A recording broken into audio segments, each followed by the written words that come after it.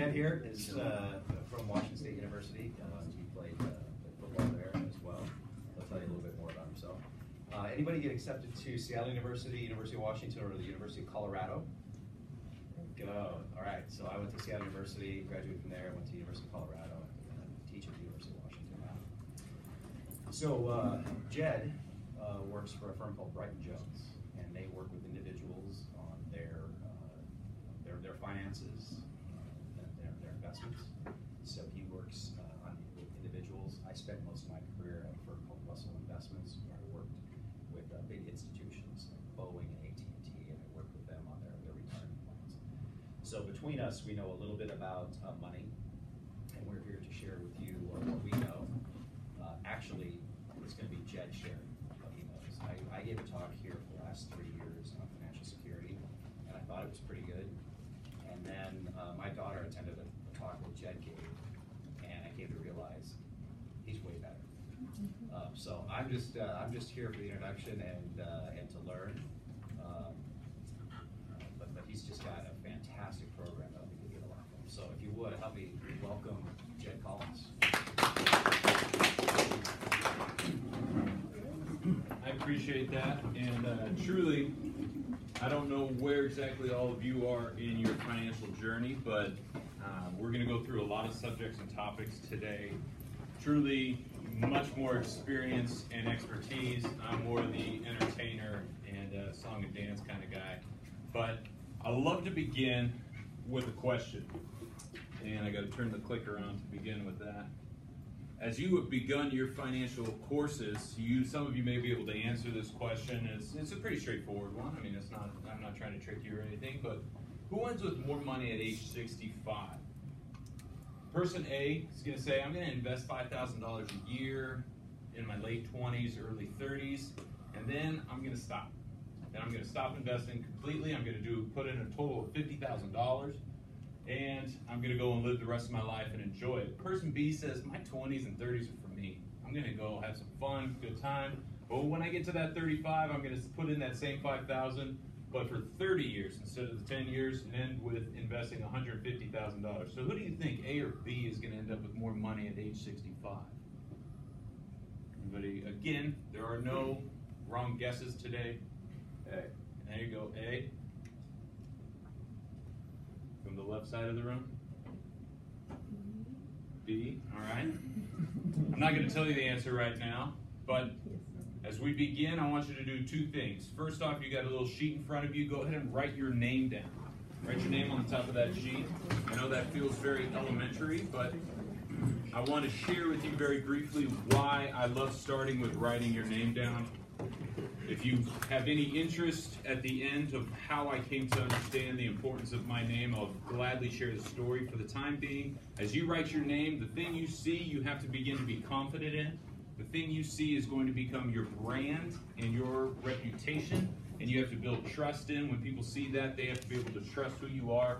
And lastly, that name, that thing you see right there, that is something that you're going to have to make people learn. Every time you want to become a professional, if you want to take on a project, you want to have a growth in a company, you're going to have to make people learn that name. So next to your name, write down A or B, who you think ends up with more money, and we'll talk about that at the end. Why we're here, what I'm passionate about is truly empowering all of you to be able to use your money. Let me repeat that. Use your money. And I put periods after USE because I want you to understand money. I want you to be able to strategize around money, and then I want you to be efficient with your money. Pretty creative? That was all right? Got to start out with a win. So use your money. We're going to talk about why this has become more and more important.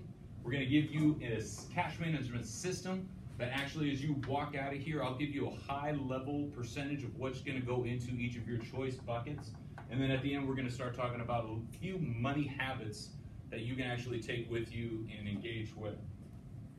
So to begin, does anybody know what kind of car this is? Is it an Alfa Romeo? I honestly don't know, so I usually ask. It might be Alfa something, Alfa Romeo. I'm not a car guy, so I appreciate people who do know that because they have a hobby and I need to get more hobbies. But the train industry, anybody take the train up to school today? Anybody take the train? I came down from Seattle. I had the option to take the train. I still drove. It wasn't so long ago the train industry was the main form of transportation in America. People took it to work. People took it to go see your family. They took it on vacation. But sooner or later, people realized the long time it took to build train tracks and having a destination decided for them wasn't the way to get around. We invented the personal automobile. Why? Because you can get behind the driver's seat and could take you anywhere you wanted to go. You didn't have to pave a whole long train track. Why I love this analogy is it's very similar to the biggest change that is happening in personal finance over the last 20, 30 years, in that the train industry, or what you would call the pension system, social security system, has kind of become a little bit extinct or going to the wayside, not people's primary mode of transportation. We're going to this personal automobile. Terms you start to be introduced to are 401ks, IRAs, which are just individual 401ks, brokerage accounts. You are now sitting in the driver's seat of your personal financial journey. And the greatest asset that gives you is this word called autonomy. Like I said, a train track has a predetermined destination. It's going to tell you exactly where you want to go. The company says, you come work here for 30 years, we'll take you into retirement. The personal automobile, it doesn't tell you where you want to go. You are now driving. You get to decide not only where, but how you're going to get there. Today we're going to talk a little bit about how we're going to get there.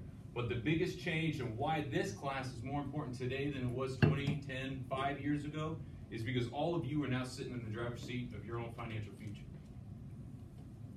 When we begin, I love to begin with the end in mind.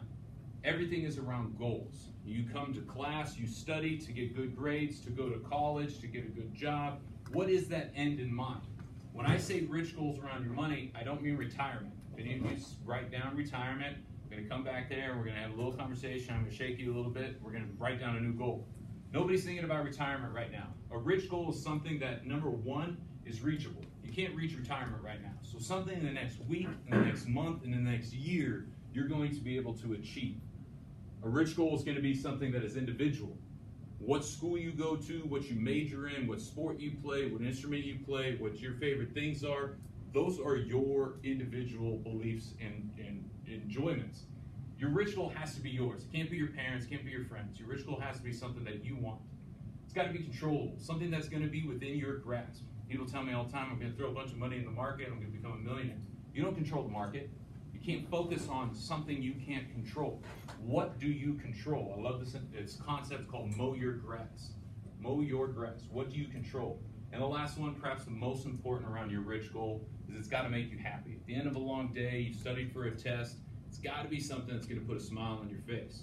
So, next to your name, write down a rich goal. Something in the next week, in the next month, in the next year, you can achieve that is going to be reachable, something you want in your control and makes you happy. I don't care what it is. Could be get out of credit card debt. Could be save $20. Could be go to a concert. Could be get a puppy. I don't know. It's your rich goal, whatever you want. It doesn't have to be financially related. It could be unfinancially related.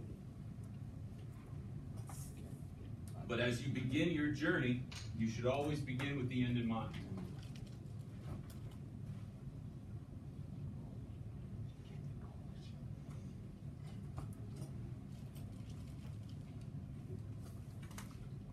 Now I'm going to introduce myself. Jedediah Collins. I show these because I got to play 7 years in the NFL. Went from Washington State, I was an accounting major, I was going to go and be a CPA. All of a sudden the football dream started to call, and I chased it. But as you look at these helmets, you can kind of take them two ways. You can look at them and say, man, this guy was really good. He played on a lot of teams. Or you can ask, why so many teams? Why would you keep getting moved around? I look at these helmets and I see every one of them called me and told me my dream was over. Every one of them called me and told me to go home. They cut me. That's how I see these. It's all about perspective. But every one I walked into, every one of these locker rooms, I learned a lesson. I actually prided myself on engaging with a veteran. I have a whole nother presentation called Rookie to Veteran around the 10 principles I picked up in these locker rooms. Where my life changed was the first day I was handed my big NFL check. Now, if I walked up to you and I said, hey, I'm going to give you $100, what do you want to do with that? No wrong answers. Save it. You're going to save it? Good for you. Good for you. A lot of people see $100 and say, ooh, seems like a pretty good weekend. Seems like a new pair of shoes. She immediately went to saving. I love that. I love that. That was not me. I'm going to be honest. If I told you I can give you $1,000, would you join her and save it? Would you start to spend it? What would you think? Save it? Now, if I walked up to you and I said, I'm going to give you $100,000, what would you do with it? Buying a car. Buy a car. What kind of car? That Alpha one back here? Yeah, that was kind of nice. That was kind of sweet. So it was introduced to me. I was handed a $30,000 check. My first thought was spend it. I received a check and it immediately walked out the door. I realized as an undrafted guy, as a no-name player, never going to get a huge contract, I was going to be one of those 70% of professional athletes that walk away from the game with no financial acumen, no support, nothing to show for the game but some bumps and bruises. I woke up in that moment after I had spent that check, and I realized I needed to start to learn about money. I'd never been taught money. I was a spender. I got money, I spent money. That was the entire relationship I had with it. And I was an accounting major in college. I grew up in Orange County, California. I grew up around money. But nobody taught me about money. Full disclosure, that first check, I went and I bought an engagement ring. Very romantic, I know, thank you very much. We're coming up on our 10th year of marriage. But it was still the wrong financial decision.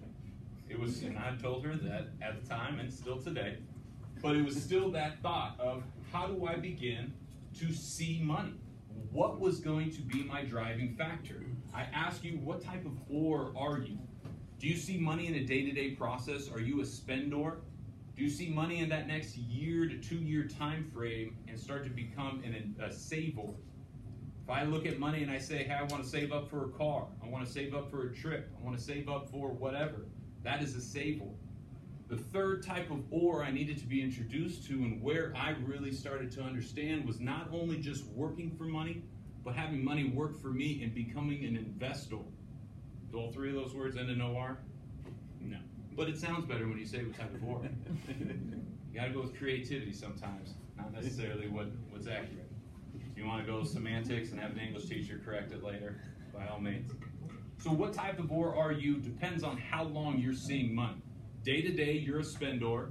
Year to year, you're a savor. And if you start looking at a 3, 5, 10 plus year frame, you become an investor.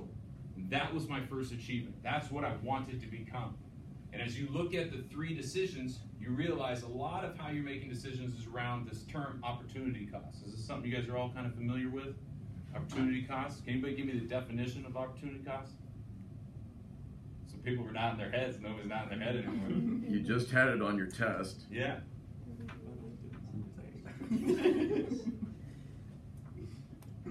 What was it? Oh, I said the test that I did not take. There you go. You have an excuse. Opportunity cost. Everybody focuses on the opportunity side. The opportunity cost is what I ended up choosing. That's not opportunity cost. Opportunity cost is what you're actually giving up. So when I was a spendor, I was giving up being a savor or an investor. As you go off to college, you're going to be faced with this big predicament. What major do I want to choose? I love history. I want to go learn what the ancient worlds were about, how they interacted, what they did. I love reading and writing. But I see these computers, I see MIS, I see the trajectory that we're on. I realize for a great career, I'm probably going to have to know some of this stuff. Or Aunt Nancy. Aunt Nancy was a nurse, she was a doctor, whoever she was. She spent her life helping others, supporting others, and really wants me to go into the medical field. This is your choice. There's no right or wrong choice. But what you have to realize is with this decision comes opportunity costs. You go be this history major, you're giving up what you think is going to be the best career in computers or what Aunt Nancy wants for you. If you're a little sweetheart, you want to make Aunt Nancy happy, you choose to be in medical field, but you're giving up these computers and you're giving up what you want. That's the opportunity cost of your decisions. This is the first kind of principle you're going to have to face as you become wise around your money. As I traveled through the NFL, again, one of the greatest things I learned going from rookie to a veteran mindset was all successful people. Now I deliver to corporations, I deliver to companies, I deliver to colleges, high schools, NFL teams. I've realized the number one success trait, the number one thing that all people have in common is their ability to value what they want most over what they want right now. I'm going to repeat that. Their ability to value what they want most over what they want right now. Why I had you write your rich goal down is because that's supposedly what you want most. That's what you want most. Now, when you see these daily decisions, you're not sacrificing. No successful person that has achieved greatness sees it as a sacrifice. They see it as a prioritization. I want to go for what I want most. This is the first trait of success. I can value what I want most over what I want right now. If you wrote down your rich goal, you're already more likely to achieve it. It's another little tidbit. You want to increase it again? Hand it to somebody else. That accountability partner will increase your likelihood of achieving your dreams. As we again, go back a step, wants and needs. We all understand this concept around money. We need to have fun, we need to eat, we need to shop, we need to get around. These are needs of life. But then you see the decisions around what you want. And what I want you to leave here today is understanding money is not a noun. Money is a verb. Money is an action. It's an exchange. Every decision you make is an exchange that has to do with money, but money is the medium. It's not the objective. Your objective is your rich goals. Your objective is what you want. A little example I love to say is, I can go to a concert for $100. What's a concert you'd go see? I mean, who would you listen to on the way in this morning? Travis Scott. Travis Scott. Travis Scott's coming to town for $100. You can go see Travis Scott. That's going to be one day of work. You go to work for one day. You go to get to see the concert. That's the exchange. Money is the medium. You went to work. You got a concert. Money was the vehicle. Now I tell you, hey, instead of driving or taking Uber or something, you take your bus to work every day, you can save $100 a month. Now that choice saved you $100 and you got a free concert. See how money is just the middleman. The objectives are your choices, okay? So I love this example around what you want and what you need. That's going to be your first idea, and seeing money as a verb in this money exchange. You got a series of choices in front of you right now. You got 4 choices to make. And this is as far as we're going to get. You're going to choose where you want to live. You're going to choose how you want to be protected. You're going to choose how you want to get around. And you're going to choose just these bills and utilities. Your choices, and then at the bottom, you're going to add them up into B1. So you're going to select one, select one, select one, select one, add them up. And then these are the money exchange. These are lifestyle points. These lifestyle points reflect what you are going to get from spending money, because it's an exchange. You don't just throw money away, you get something for it. So then you're adding up your lifestyle points as well. If you have any questions, please ask. If you're questioning it, somebody else is too.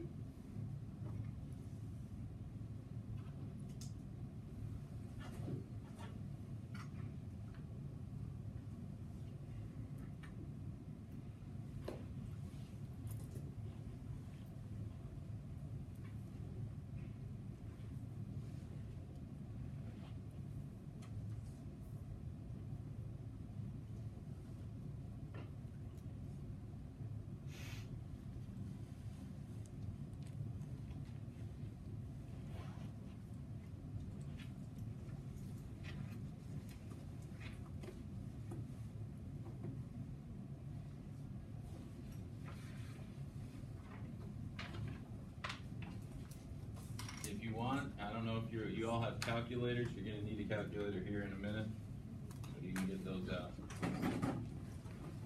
I believe you all actually have calculators, so some saying I'm going to use my phone. That's okay too, I guess.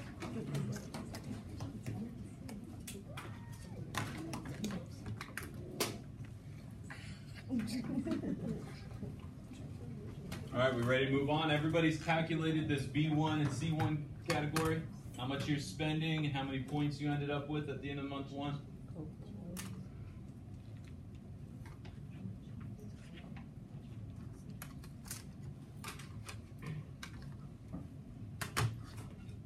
Back corner, you guys are good back there? Good? Got it? All right, we're going to move on. First question was, how was I seeing money? Why did I need to change my perspective? The second question I needed to realize was, how do I control my money? How do I begin to empower myself to actually be in control of my money? And I realized I needed a system. That system was going to be built on routines. Those routines were going to become my habits, and those habits were going to lead to my success. I was very fortunate to play in New Orleans for 4 seasons. I got to be around a guy named Drew Brees. At 5'7", he's going to arguably be one of the greatest quarterbacks of all time. He's not really 5'7", but he's pretty small. Why he was and still is performing on a great level is because he's built systems in everything he does, from what he eats to how he gets ready. And in 20 years of football, he was the only quarterback I ever saw do this. We'd go out, we'd have a one-on-one drill, we'd have a 7-on-7 drill, we'd have team drills. Every drill, he would drop back, he'd throw the ball on his first read, and his hands, his feet, his eyes would go to his second read, his third read, his fourth read, and down to his check down. Every time, that system, that process, that routine occurred. Typically, I was the check down guy. I never really got the ball, and so I'd do like a little song and dance, try to make him smile. That was my routine. You got to enjoy yourself here and there. But I asked him one day, I said, hey, what is the deal with that? Most quarterbacks throw the ball, look at it, and walk back to the huddle, get the next play. He didn't. He would finish out each thing. He said, in the game, when I want to achieve, when I want to find success, when I want to score, I don't want my mind or my hands or anything to be thinking about what the progression is. I want that to be habitual. I want that to already be doing it without even thinking about it. Because then I can be present. Then I can be in the moment. Then I know I've built towards success and I can find it. And if you look at his statistics, his numbers, he's not wrong. The guy has performed at a high, high level. And it's around this idea of habits. I want to introduce you to a little psychology here. Habits have 3 parts. You have cue, which is the trigger. You have your routine, which is your action, and your reward. What is the reward? Well, you wrote down your rich goal, I hope, so we've already begun that part. Why I show the example around toothpaste is, back in the day, not many people were buying toothpaste. A marketing agency came in and said, well, you have your first part of the habit. You have your cue. People know, go to bed, brush your teeth. Sometimes go to bed, wake up. If you learn anything today, you should brush your teeth twice a day. That's a win. So then the routine, go into your bathroom, brush your teeth, but there was no reward. Sure, the dentist was going to lay off your back a little bit, but who really cares about their dentist? Apologies to any of you who want to be dentists. So what a marketing company did, they came in and said, we got to build in a reward. So what they did is they put into toothpaste that tingling, fresh sensation. That has nothing to do with how your teeth are getting clean, but now when you walk out of the bathroom, you feel good. You feel like, I get it. That's why I wanted to go brush my teeth, is for that feeling. So they understood the cue, the trigger, the routine was to go to brush, and how we're going to build a new habit was focusing on the reward. How you're going to build your new money habits, focusing on your reward. So now the cue is I received money. I have money. What is my routine? This is your first money habit. Go ahead and write this down. Your first habit is typically, how do I spend this? I got $10, I got $100, I got $1,000. How do I spend this? We're going to change that. This is what I want you to write down, is how do I use this? How do I, USE, understand, strategize, and be efficient with this money now? That's my new routine. It's a simple thought, but it's a life-changing habit. And then you can focus on your reward, and your reward is personal. I can't tell you what that is. But understanding this process, again, very stupid, but I like stupid little acronyms.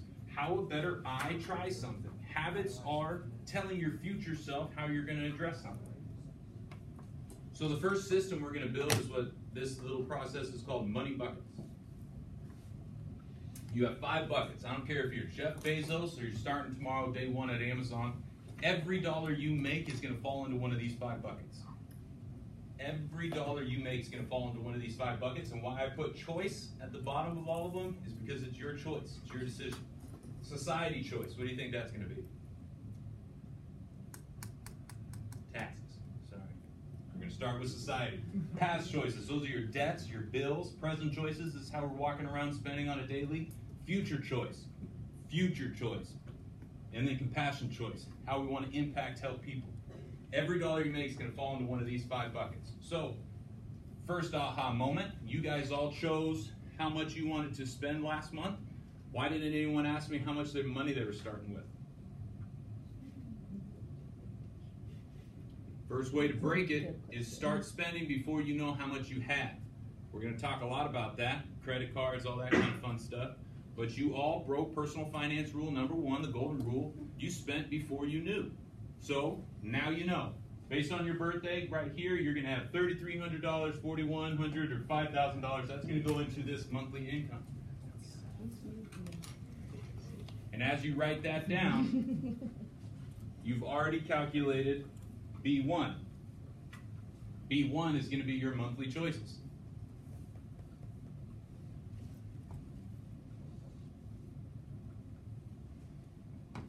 Moving down the left side, I have my income now. I have my choices. A minus B is going to equal this box right here, the alpha, what's left over, however you want to call it. Let's get to that bucket, or that box, and we'll stop right there.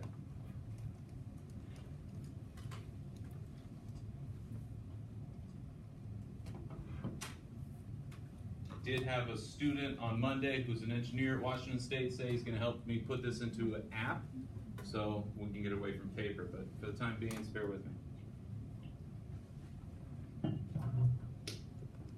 So everybody's got this box, right? Now with this box, we have two choices. Again, choices. How much do you want to spend and how much do you want to save? How much of this box that you have left over do you want to spend? Again, you got to live your life. You got to enjoy it. You're not going to save every dollar that's left over. How much do you want to save of that, and how much of that are you comfortable with spending? So fill up those two boxes. There's no right or wrong choice. It's your choice. How much did you end up saving? Yeah. Okay. And of that, how much are you going to actually put in the bank? Oh. Okay. Keep pondering it. When you figure it out, let me know.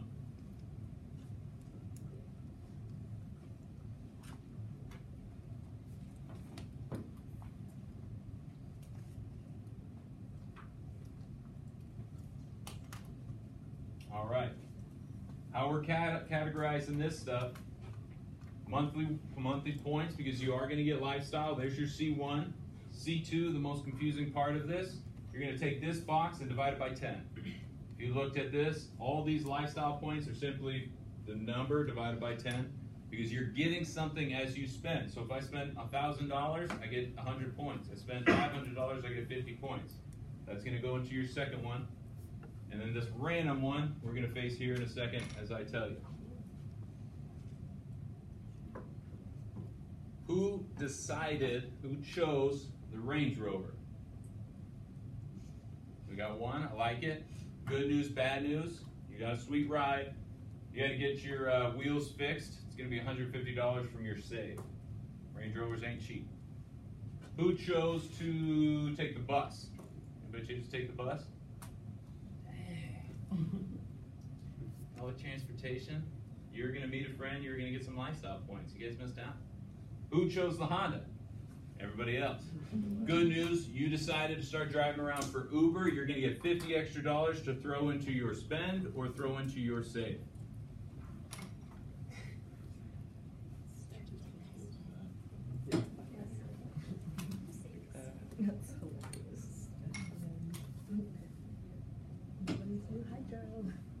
All right, here's the second aha moment. What was our first aha moment? He's not going to answer. You don't remember? First aha moment was how much money we're going to make before we start spending it. Second aha moment. You ready? This is a good one. How many of you set aside money for taxes?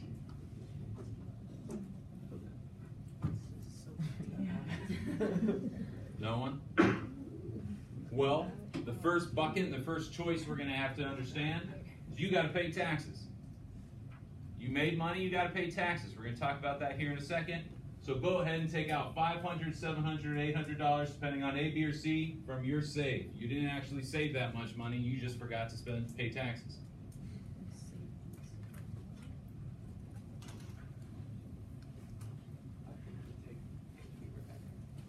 So yeah, if you were category A, it's going to be 500, B is going to be 700, C is going to be 800. So that first choice we're being introduced to is society, our taxes. We're going to start talking about gross to net. We're going to talk about the progressive tax income. Before we do, give me a good reason why we have taxes. Fund social programs. Excellent. Give me a good reason why we have taxes. Everybody gets very confused when I look at them. Yes? There's no wrong answers, only good guesses.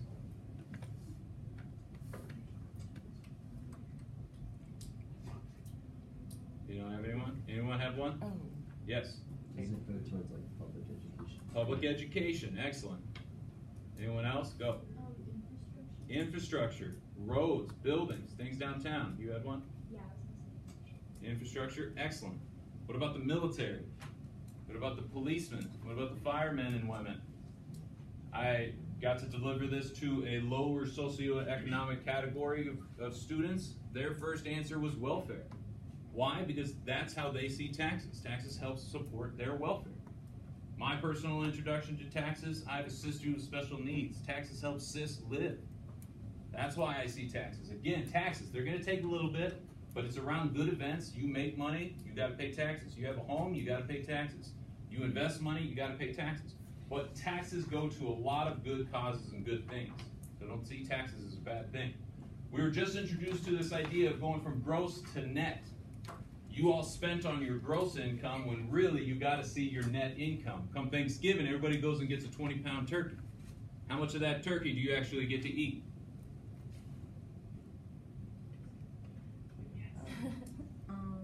20-pound turkey. How much actually makes it to the table?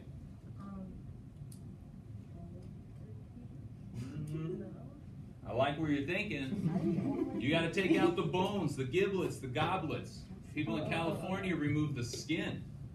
My people are from Louisiana. We throw the whole thing in a deep fryer and eat it all up. But the idea is the entire turkey doesn't make it to the table.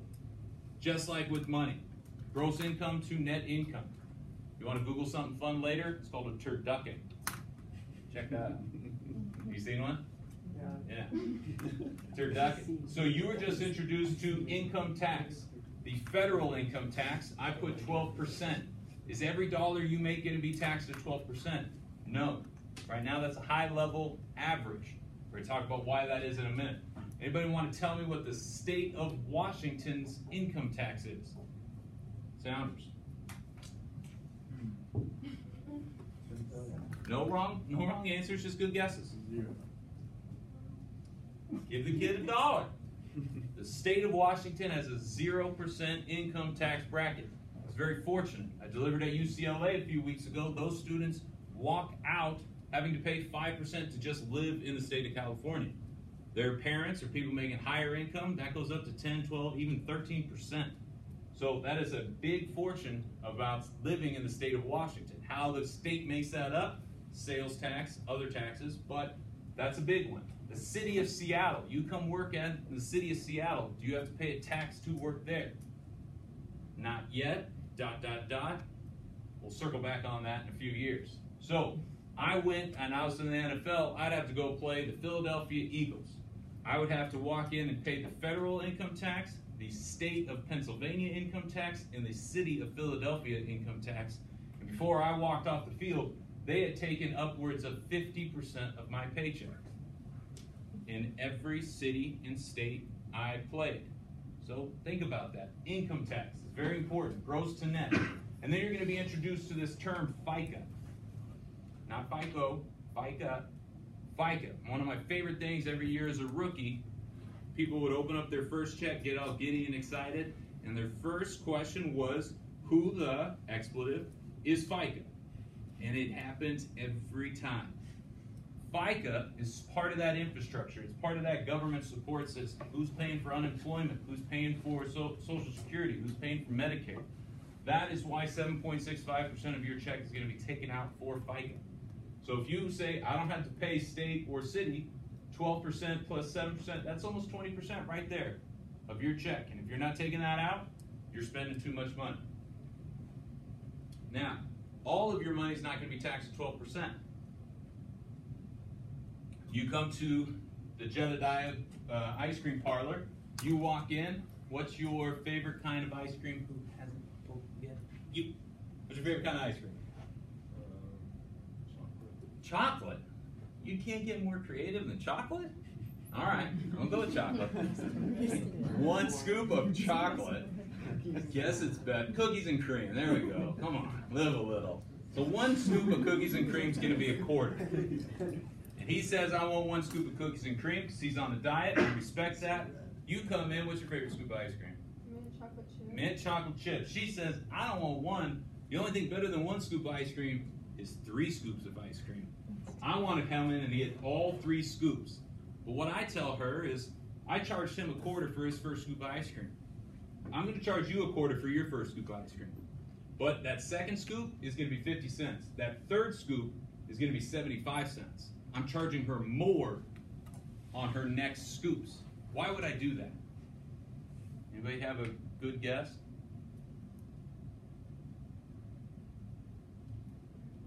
Silence. To make more money? Sure, probably, maybe. But I would do that because I want everybody to pay the same on their first scoop of ice cream. I believe everybody should pay the same for their first scoop of ice cream.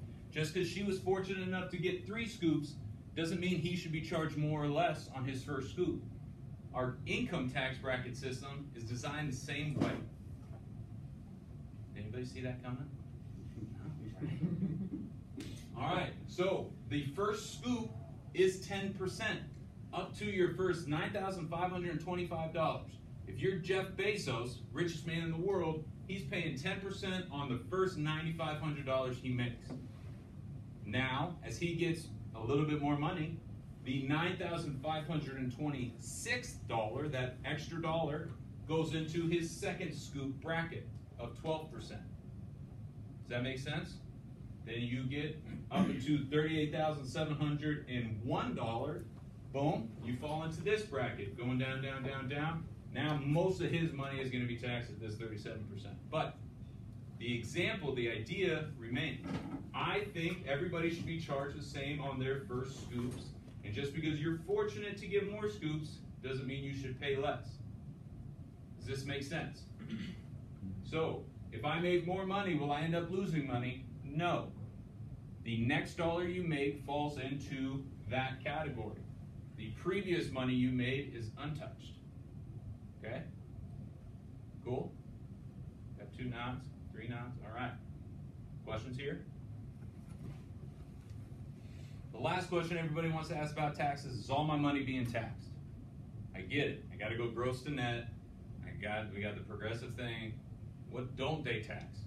That's where we get into deductions. Deductions is the amount of money the government says you made it, but I'm not even going to look at it. I'm not going to tax it. You have 2 choices, the standard versus the itemized deductions. Anybody in here have $1 million home they have a mortgage on that you are paying for, not your family? Is anybody going to give $20,000 away next year? Anybody have medical bills that are really stacking up? So everybody in here will take the standard deduction for a few reasons. Why? Because they increased the standard deduction to $12,200. So let's go back for a second. I made $50,000. Is all my $50,000 going to be taxed? No. I get a standard deduction of $12,200. So the government says you didn't make $50,000. In our eyes, you made $37,800. So I look at my bracket system. Up to $9,500 is going to be into the 10%.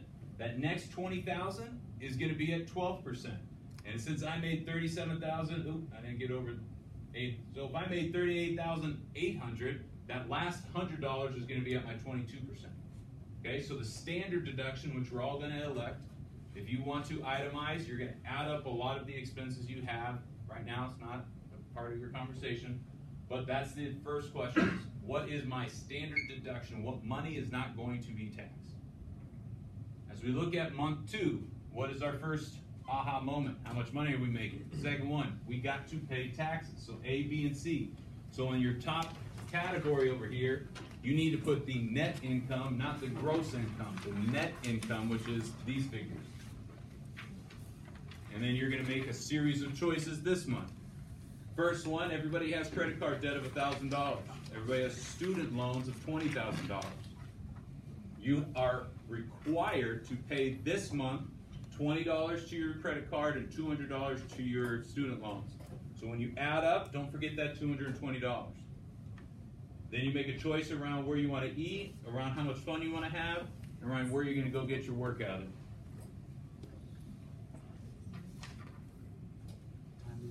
$920.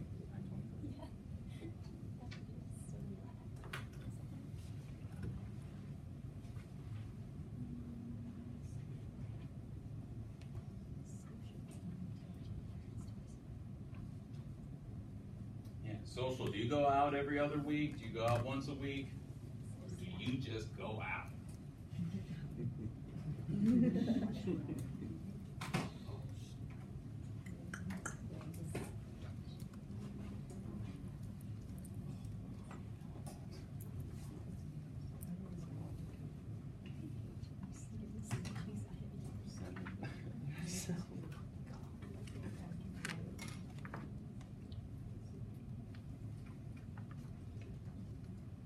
All right, as you see this category now, you see net income. We got month one choices. Wait a minute. Those are staying with me? Yup. Go to your month one, see how much money you spent in this box. Bring B1 with you. Then month two is what you just added up into month two, B2. And that's going to give you what you have left over.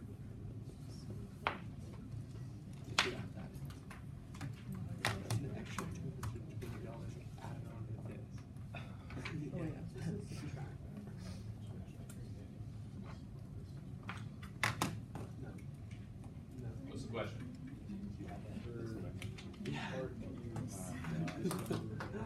Well, no, now you can just use one of these, whatever category, if you're A, B, or C, because this is the net. This is the net. Good question. 119.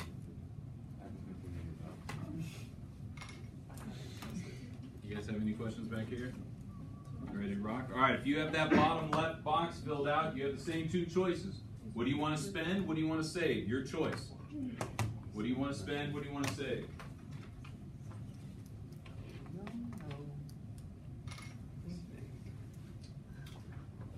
And then we got two random events.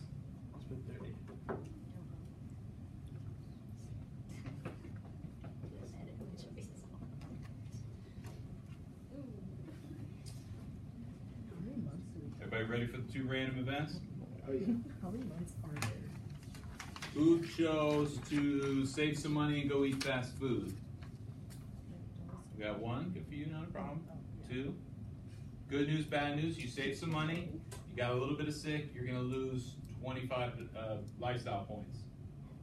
So, minus 25 lifestyle points. Second question.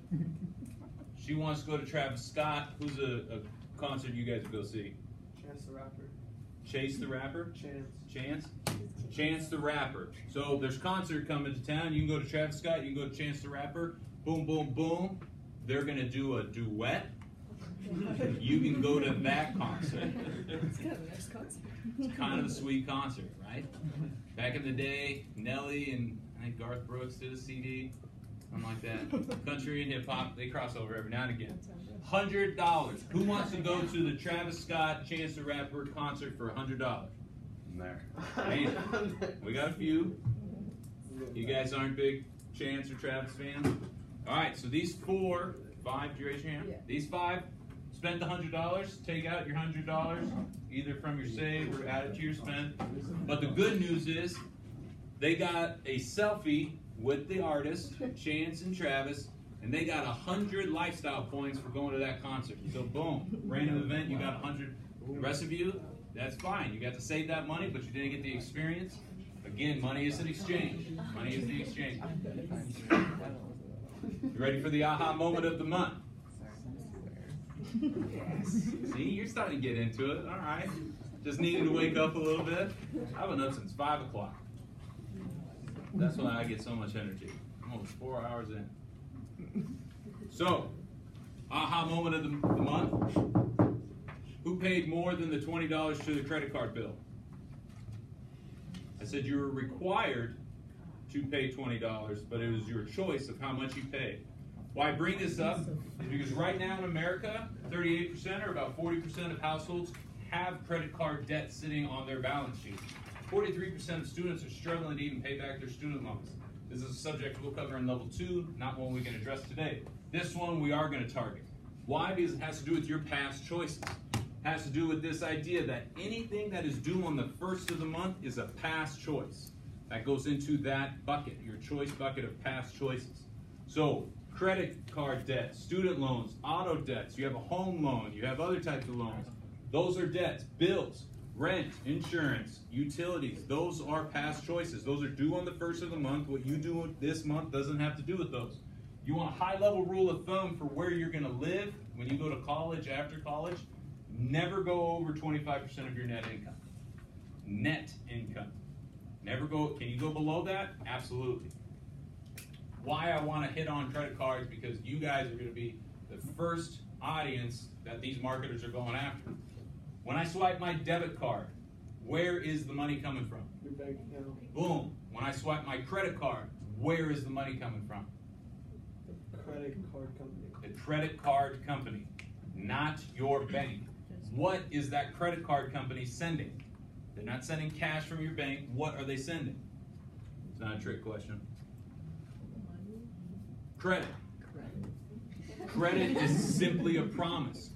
Credit is a promise that you borrowed money from me. I'll cover it for this expense, but you owe me money. That's what they're sending, is a promise. Now, why can they charge you money for it? Say it loud. You guys have the right answers, you just, I can't hear you. You're borrowing it. You took out a loan. Anytime you use someone else's money, they're going to charge you for it. They're going to charge you interest. Now, as we look at, again, 40% of Americans have this interest sitting on their balance sheet. What would you guess the average interest rate of a credit card in America is right now? You haven't answered in the back. No wrong answers, just good guesses. Can you repeat the Average interest rate of a credit card. 9%? It's good. Good guess. Mint chocolate chip. Average interest rate of a credit card. 15. Anybody else have one more guess? 17. We're getting closer. It's actually 18%. 18% is the average. That means you don't have good debt, you don't have good credit, you're going to be charged 20, 25%. So on average, people are paying 18%. That is the credit trap. So these are 4 examples of how you can go buy that $3,000 TV for your dorm room. You can go pay for it in all credit. You can not pay your monthly payment. I really don't even like talking about that example. We're not going to do that one. You can pay for it in all cash. You can have a monthly payment of 0 because you paid for it in all cash. You can pay for it half in credit, half in cash. I got a plan. I'm doing half and half. Then I'm going to do 10% of whatever's left. I'm going to chunk it down until I get out of the credit card. Or I can pay for it in all credit, and my plan is to pay the minimum amount due and go spend my money elsewhere. Which one of these do you think falls into the credit trap? Let me define what the credit trap is. The credit trap is any time that $3,000 TV ends up costing more than $3,000.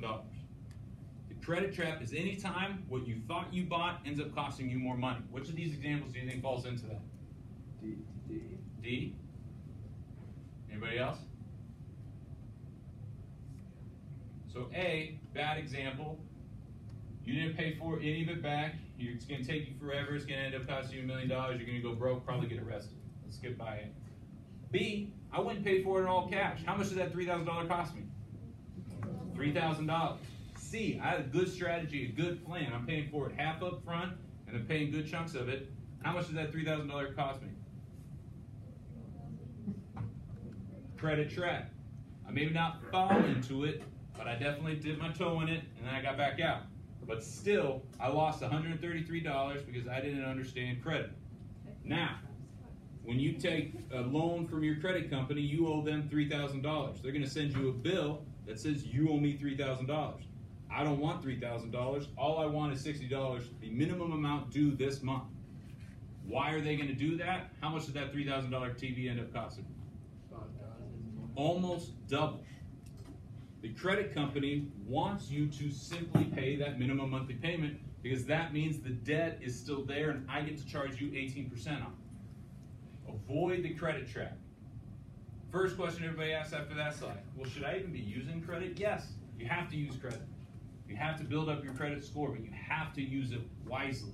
You need a good credit score to go get an apartment, to go get a job, to go get a car, to go get a house. You need good credit, but you've got to use it wisely. So how should you use your credit? Use your credit card like a debit card. Use your credit card like a debit card. What does that mean? If it's not sitting in my bank account, I'm not putting it on my credit card. If it's not sitting in my bank account, because that's how a debit card works, I'm not putting it on my credit card. How should I treat my past expenses? We're going to go back to the car example of autonomy. You can automate these. This is how you control it. This is how you build in a system. Everything on the first of the month that's due, I'm going to automate that it's already being paid off. I'll never miss a payment. I'm going to get all those cool rewards from the credit card company, and they're actually going to be free. I'm not paying for them. If you have money sitting on your credit card balance and you think you're getting free rewards, you're wrong. So, as we look at wants and needs, the exchange rate of good debt and bad debt, high level. Again, this is a subject we can cover in 45 minutes in and of itself. But on a high level, good debt versus bad debt, good debt you need. Do you need to take out $1,000 to go get an outfit for the party this weekend? Probably not. Do you need to take out student loans to go to college? Yeah, okay, that's an understandable piece. The second one would be interest rate. We just talked about credit cards being 18%. If it's over 5%, it's not good debt. Payday loans are 100, 200%, don't do those. That's an easy one. That's a definite bad debt. But an interest rate, when it gets 5% or lower, you at least have a conversation around if it's good or bad. The return, why did you need it? Did you need to go buy a lawnmower to start a lawn mowing company? That's a need. Did I need to take out a student loan to go get a degree? That's a need. And then tax refund. Don't get too lost in that one, but certain debt is going to actually give you some deduction back on taxes. Don't too worry about that. Quick question. Of the 5 buckets, what do you think is the happy bucket? Present. Your present choices. I'm going to spend. I'm enjoying it. I got 2 nods on present. Anybody else have a guess? She's waking up. Did you expect the Dalai Lama to show up? No. Gotta keep on the toes. This practice says you want to be happy, practice compassion. You want others to be happy, practice compassion. This is scientifically proven in our brains now. What you give will grow and it makes you happy. Compassion is much like a smile and it's much like a thank you. They don't change one day, they are magical, they change 2 days. You smile at someone, you smile, they smile, that's magic. Practice compassion, say thank you. There's a teacher here on campus that you may not be fond of all the time, but they are here to help you. Go ahead and say thank you to them. See if you don't make their day, and if in turn that kind of makes your day a little bit too. I'm not saying that teacher has to be in the room, but it would be nice. So, the happy bucket, compassion. I don't want everybody to walk out and say, that dude came in here and told me to give all my money away. No. I'm talking about building a habit. Start with 1%. I made $100, I'm going to give $1 away. And it doesn't even have to be money. If you want to equate it to something about your time, your talent, or your treasure, I delivered this a few weeks ago, and a young man said, you know what? I'm going to start going to local sporting events and dedicating my picture. I take photography. Said, that's compassion. Boom, done. You filled your bucket. So when you make $1 million a year, if you've built this habit as you started, it'll already be part of your process and your system. That's what I want to focus on. The compassion challenge would be to get a group of friends, all put in $10 or all put in an hour, and go see one group of people you want to impact. Next to your name, next to your rich goal, write one thing you want to be passionate about. To go show compassion to. It could be a group of people, it could be a cause, it could be whatever you want. Something in your heart that you say, I wouldn't mind giving to this.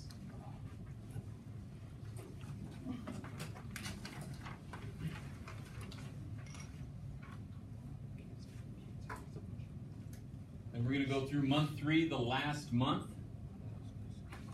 We know we got to start with net income. We know we're going to automate some of our past choices, attacking credit card debt. When you see this monthly debt payment, you can increase that. That's your choice. And then you're going to practice some compassion. And when we get to the last category, we'll talk about being some. So go ahead and make your 3 choices.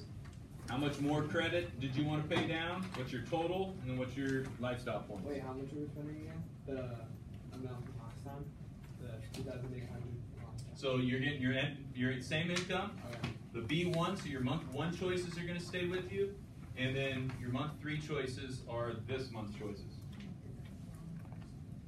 And then we're going to talk a little bit about investments. Always end on the fun side.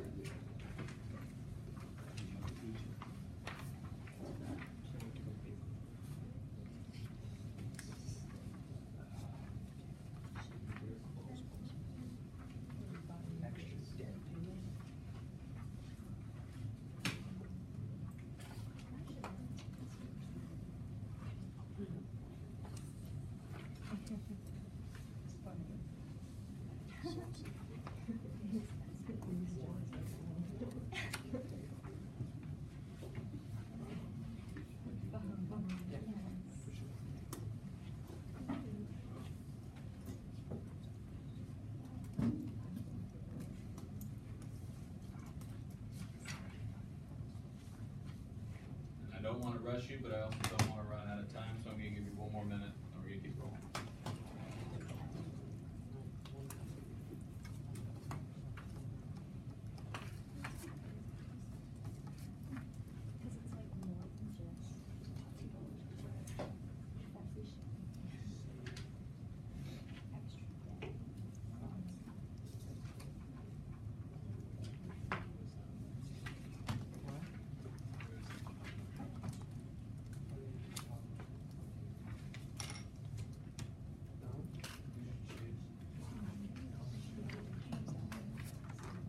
Here, I was like, you can see him.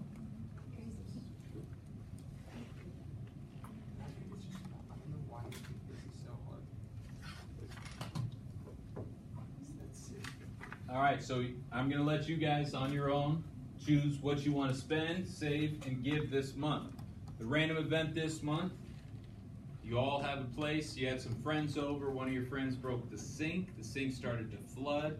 You now got to fix the sink and the flood. Look at your month 1, see what kind of insurance you got.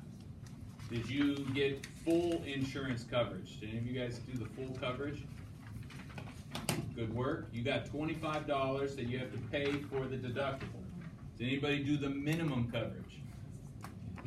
You save some money, all right. You're gonna have to spend $200 because you gotta have some money come out of pocket above the deductible. Did anybody risk it and say, I'm going to self-insure, I don't want any insurance? No? Good for you. The first insurance policy you're going to have in investments, in your finances, in your personal story is going to be this term called an emergency fund. I'm working on a cooler term for this because it's not very fun, but right now, you can't really think of anything more clever because this is your first insurance policy. Your emergency fund is the buffer that you need to build in between you and what happens in life. Half of Americans today can't cover a $400 emergency for a few reasons. Number 1, they don't have an emergency fund. Number 2, they don't know how to use money. Number 3, they also might be in a tougher situation. But it's going to focus around this burn rate. We're going to talk about that here in a second. But 3 to 6 months of your burn rate or what you spend, that's your emergency fund. So your future self, pay yourself first. Pay yourself first. I'm going to say it one last time. Pay yourself first. This is very important. As we start to look at driving our car, we need to realize paying ourselves first is very important. Compound interest. Albert Einstein deemed it the 8th wonder of the world. Second Google fund. Google's 7 wonders of the world. Very interesting. 8th wonder of the world, this idea of compound interest. He thought it was so important that he said anybody who understands it finds ways to earn it. Anybody who doesn't pays it. I'll go back to the credit card for one last time. If you don't understand compound interest, you are comfortable paying credit card debt. What is compound interest? That is, if I invested something, $1,000 for 20 years and I'm getting 10%, I'm getting my principal, what I invested, is earning 10% interest every year. I'm going to end up with $3,000. By using the 8th wonder, Albert Einstein's eighth wonder of the world, he said, don't just let your principal go to work for you, but all these new employees that you've been creating, let those work for you as well. They're going to create their own employees, and you're going to almost triple your money by using this concept, this principle of finance, the eighth wonder of the world, compound interest. Does this make sense? This is a big one. All right. As you look at it, I want you to start saying, okay, what should I be saving? What is my goals? Like I said, a lot of people are not paying themselves first. So as we look at savings, 16,000 in their 20s, 30s, 45,000 in your 40s, 63,000, people say that's what they save a year? No. That's what they have saved on average in America today. Why? Well, in your 20s, you got to get out of student loan debt. In your 30s, you get married and everybody starts spending more money. And in your 40s, you want to go get a bigger, nicer house. So every decade, you're facing a new kind of Jones. You're trying to keep up. You're trying to play. And they're not paying themselves first. We're going to do that. So if I were changing these buckets around, I would take my goal, my save, my rich goal, and I would put it even above the income. I would put it up here. The only way I can guarantee to make my goal is by putting it first and paying myself first. So as we look at this, I just gave you a high-level goal savings. Number one, get out of credit card debt. I think we can all agree that he's talked about that enough. At a minimum, go get free money. Where's free money? Thank you for asking. We'll get to that in a second. 20 to 25, you start out at 10%. Here's something you should write down. I made $1, I saved a dime. I made $1, I saved a dime. That is the first step. Now, you went from a spendor to a savedor. We're about to take that next step to become investors. And then you get up to 12%. Ideally, I want to get you up to 15% with an emergency fund, and you'll be off and sailing. So anybody can give me 2 points for creativity on this slide? The older gen, you guys get it?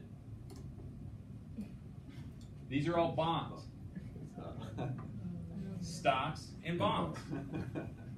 Thank you. Thank you. All right. So stocks and bonds. Where are we going to start to go earn that eighth wonder of the world? In stocks and bonds. Stocks and bonds are also known as a bond is debt, a stock is equity. Bond is debt, stock is equity. What kind of ownership comes with these two relationships? Well, with a bond, I'm giving you debt, and you are now I am a lender. With a stock, I am buying ownership in your company, equity, and I am now a partner. So I'm either a lender or a partner with bonds and stocks. The payment, I'm going to get interest on my loan, or I'm going to get part ownership of the growth or the fall of the company. The risk and expectation. Bonds are lower risk, lower reward. Stocks are higher risk, higher reward. First rule in investing, higher the risk, higher the reward, higher the possibility of losing. So bonds and stocks are the first two ways we're going to start to go earn compound interest. How do you go about buying bonds and stocks? You can go buy them one at a time, single. I want to go buy company X. Maybe this company X was Amazon 15 years ago. Good guess, you crushed it. If it was one of the other 999 companies, you didn't do as well, and you probably lost some money. The potential is you have huge growth, and you also have huge downside. That's if you go single. Well, I don't want to do that. How do I do better than that? Then we're going to get introduced to mutual funds and exchange-traded funds, or ETFs. For the time being, same thing. Don't worry about the difference between these two. But that says I don't want to buy just one. I want to buy a couple companies or a couple bonds. I don't want just company or bond X. I want W, X, Y, and Z. And what this does is it gives you a little diversification, and it also gives you a professional money manager. It also has somebody go and invest that money for you. Now, with that manager, you got to pay them. So that's a little bit of a disadvantage. And then the idea around diversification is a little skewed, because if all four of these companies do the exact same thing, that's not diversified. So you got to be careful with a mutual fund that you want to make sure that it has some diversification. So being a little too concentrated. Now, if you say, okay, I get that. I like the diversification thing. I also want to get some returns. What would be even the next step and possibly better for me? We're going to introduce you to the index fund. So I don't want to just buy one. I don't want to buy a company. I want to buy them all. I want companies A through Z, not just W, X, Y, and Z. That's an index. This is the most diversified. It's also going to be the lowest fees, but it's not as high of a risk, so it's not as high of a reward as either of these two. So that's a little bit of a downside. But if we want to talk to Russell Investments, who makes their money on these two categories, they create these index funds that says you can be a part owner of every company in America. You could be a part owner of every company in America. You could be a part owner of every company outside of America. You could be a part owner of every company outside and inside of America. That means you can have millions of people working for you all the time. When I go to sleep, my money is working for me. Not only is that money working for me, but the employees that money is creating is working for me. So think about that. I can have millions of people working for me because I believe that they're all out there trying to grow their business. Now, the last question is, where am I going to go buy those? So you begin with just a way to be ordinarily tax treatment, and it's called a brokerage account. This is how this works. I went and made money. We all understand I made money. I'm going to get taxed. It's going to be invested. It's going to grow, grow, grow. And when I use money, I'm going to be taxed. I'm going to be taxed twice on it. So that's the disadvantage. But the advantage is I have full access today, and it's making money. If I don't want to be taxed twice, how do I stop that? Well, then we're going to get into tax deferred or 401ks and IRAs. All this is I work for a company or I work for myself. IRA stands for individual retirement account.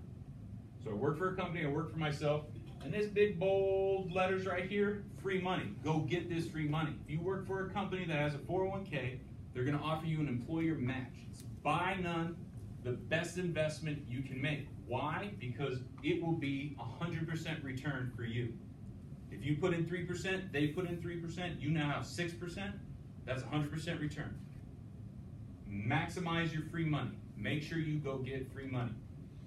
The disadvantage is this saying, I'm kicking the bucket down the road. I don't want to be taxed today. So this one was, I made money, I'm taxed, it's going to grow, it's going to be taxed again. 401k tax deferred, it says, nah, I made it, but don't tax me yet. Let it be invested. When I use it down the road, then you can tax me. Is there a better solution to even that? That's a good one. For you and your time frame, if you have earned income, you're going to be introduced to this idea of Roth accounts. I start making money, I can start contributing to a Roth account. And what is this? Big bold letters, tax-free for life. Tax-free for life. So Roth account says, I'm in the first or second scoop of ice cream income tax bracket. I'm okay being taxed today. Because once I make money, I'm taxed on it, put it into my Roth vehicle, it never gets taxed again. When I use it, when it goes down, when it goes wherever, it never gets taxed again. So a Roth is a huge advantage for you at this time. You have two huge advantages. To any investor, time is the greatest asset tool you have for you. The second one might be a Roth account. So a Roth account is huge. Any questions on this slide? All right, last one we're going to go over real briefly, the golden rule. I love this example. You're off in the middle of the woods. You have a wood-burning stove that's going to keep you warm all through winter because winter is coming. Game of Thrones, thank you. Didn't think that was coming either. Guys, I have very low expectations. If I get one smile or chuckle, I win. So always is good. So you have this wood fire stove. I'm going out, I'm collecting wood. I'm going earning all this wood, and I'm starting to stockpile it. When the first freeze of winter comes, I start throwing wood on the pile, and all of a sudden I ask myself, do I have enough wood supply to make it through winter? Or am I burning through my supply too fast? That is the golden rule of personal finance. Am I spending more than I make? Am I spending more than my wood supply? If you walk out of here and say, what was the golden rule of personal finance? The golden rule is do not spend more than you make. The way people break this, credit cards. Very simple. So what is that burn rate? That's how much money you're actually spending this month. That's your burn rate. How much money you're throwing onto the fire. And the last thing I'm going to leave you with is the power of your choices. We went through a series of choices, a series of lessons, a lot of things.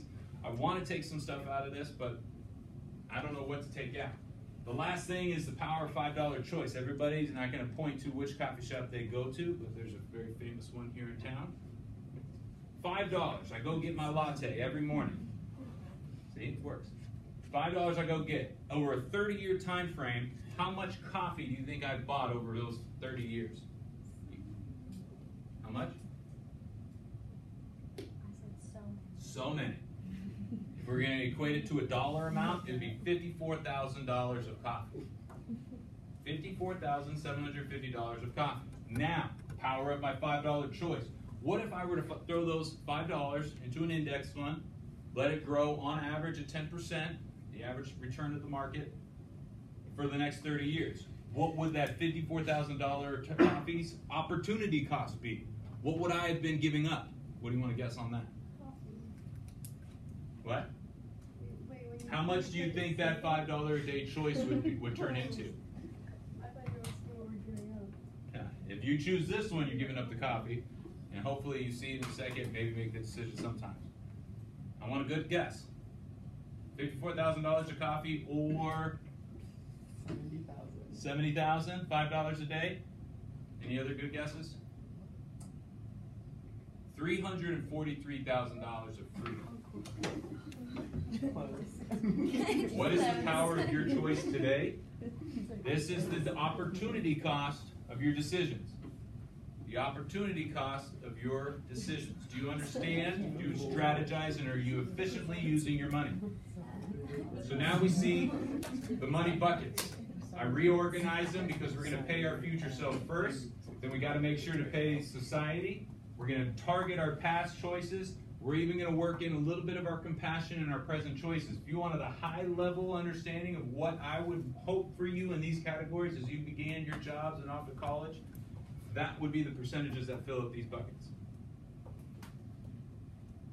Any questions? We won't go through this right now, but this would be how you strategize into it. I can email this to you if you're interested.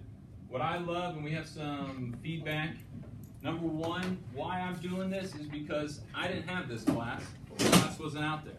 So, through the NFL, through some of my education and experience, I try to go build it.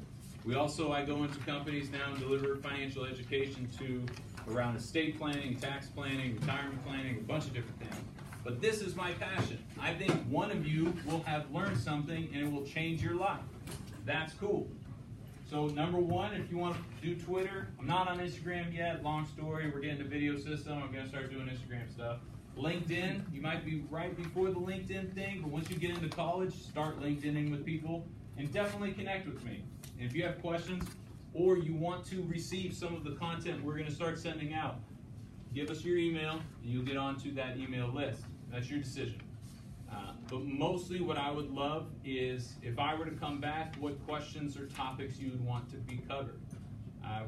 We've built out level 2, but we also don't want to not pay attention to the audience.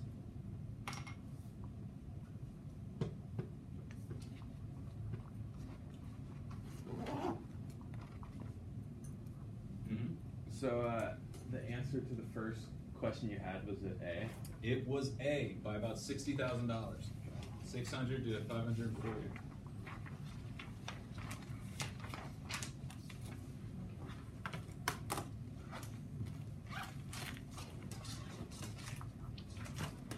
So just think, if you could save $5,000 from 20 to 25, what it would do.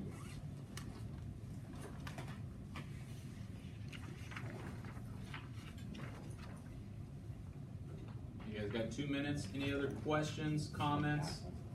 Was this somewhat more entertaining than you were expecting? Yes? Good question. So I was a tight end and a fullback in college, and in the NFL, they looked at me and said, "You're definitely not playing tight end," so I became fullback.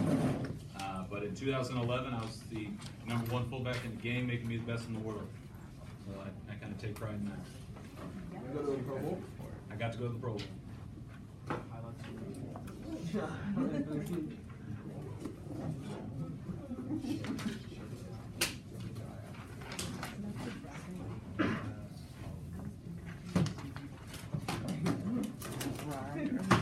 was a right side hitter for CT volleyball.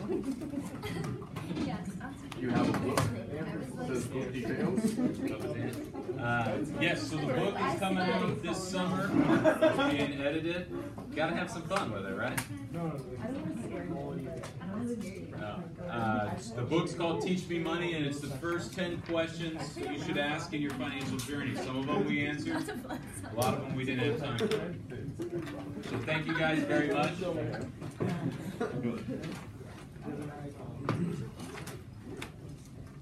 You got the little questionnaires, you just pass them forward here.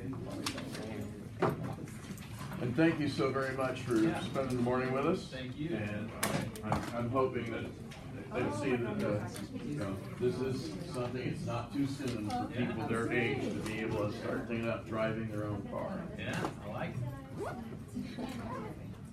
it.